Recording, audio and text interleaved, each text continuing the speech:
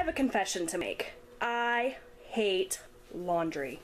I am the world's biggest slacker when it comes to laundry. I try to do laundry every day, you guys. I usually am pretty good at it just because I force myself, but it is so easy for me to get behind because I hate doing it. I don't mind washing it, I don't mind drying it. I hate folding laundry. This situation right here that you're looking at is my love seat, and this has been sitting like this for like 3 days. No joke. This is embarrassing, and it's time for me to get started, make myself get through and fold all this. All of this is clean. It's been washed over the course of the last few days. It's just been sitting here, and it's taking up space in my living room. It's unsightly. Anybody that comes over is going to see that I am so lazy, so it's time for me to tackle this, and I thought you guys might enjoy coming along with me. So here we go.